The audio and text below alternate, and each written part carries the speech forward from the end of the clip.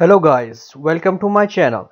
In this video, we are going to discuss all about efflorescence.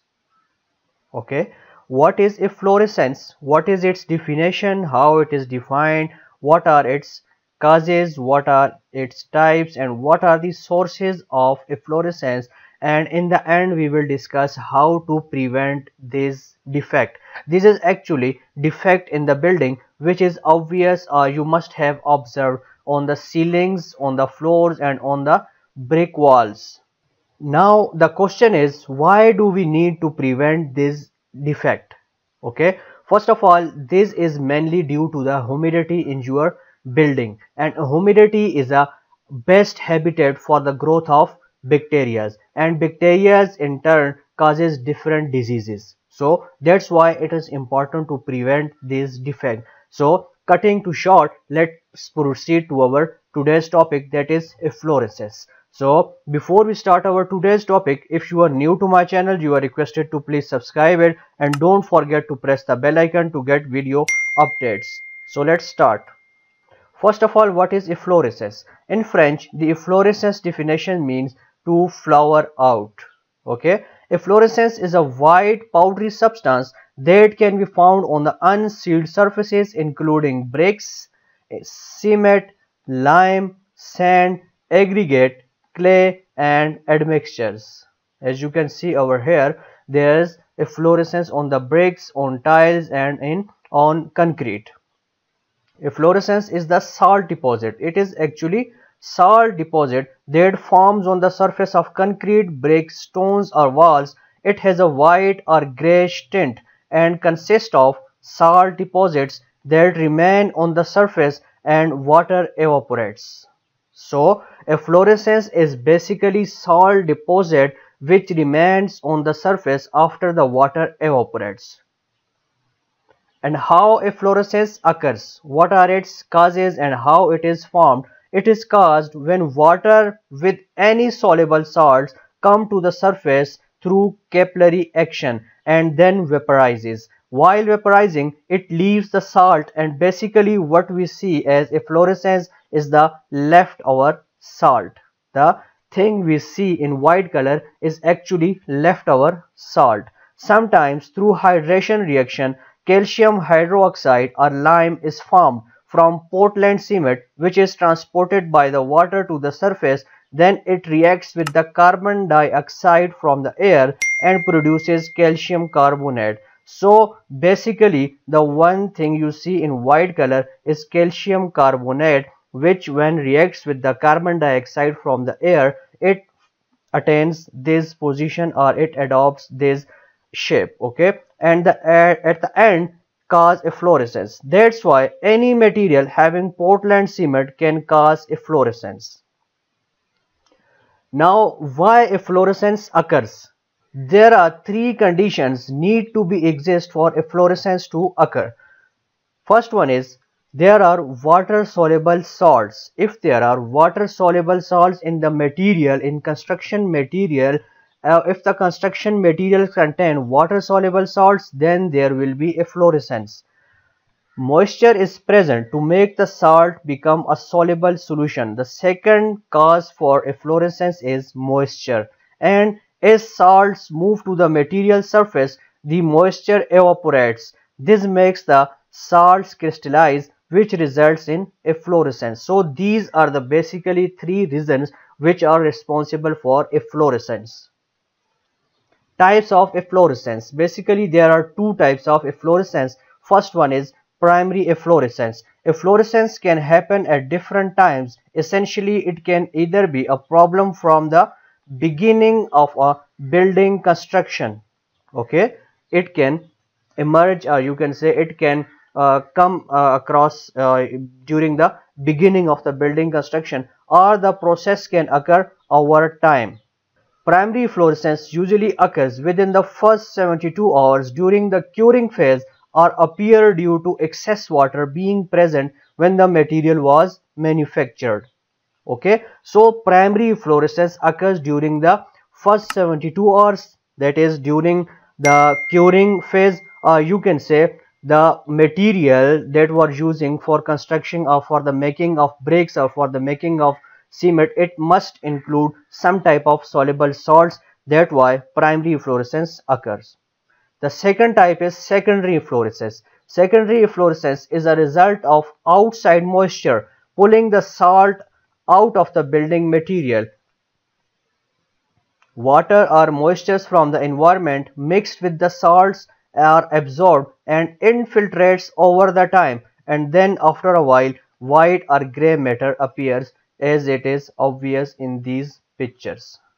Okay, these are the examples of secondary efflorescence, when moisture penetrates in your building and the soluble salt starts reacting with this moisture, and this thing appears on your surfaces like ceiling, walls, or you can say floors. And what are the sources or causes of efflorescence? Now there are certain building materials that are basically the source of efflorescence in your building. The first one is brick. As you can see over here, since it is porous, brick may absorb soluble salts.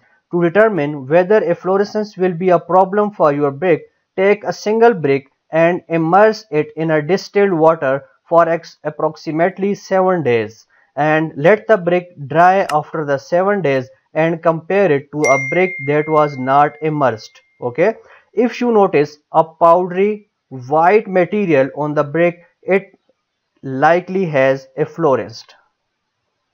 You must have understand how brick is the cause of efflorescence. The second material responsible for efflorescence is cement. Portland cement used in mortar and grout highly contributes to efflorescence in these materials. According to Brick Industry Association BIA, it is high in alkalis. Okay, the earth or the raw material that you use for cement is high in alkalis and is more likely to effloresce than other types of cement. Conversely, it is important to note that all types of cement contain some amount of water-soluble alkalis, making any cement vulnerable to efflorescence. And the third material that is responsible for efflorescence is lime. Lime is a water-soluble material that produces calcium chloride when reacts with unbuffered hydraulic chloric acid. The calcium chloride is what may surface through buildings material, and comparatively lime can help improve bonds between mortar and brick and make masonry materials more water resistant. The fourth thing is sand or aggregate. Sand is used in grout and mortar and is not water soluble. On the other hand, other materials can contaminate sand, which ends up contributing to efflorescence. So that's why, as I mentioned before, the material that you are going to use for construction should be pure and should be free of any contaminants. For building project, it is best to use sands that has been cleaned and it is contamination free to help minimize the chances of efflorescence developing. And the fifth element, or the you can say fifth material that is the cause or source of efflorescence, is clay.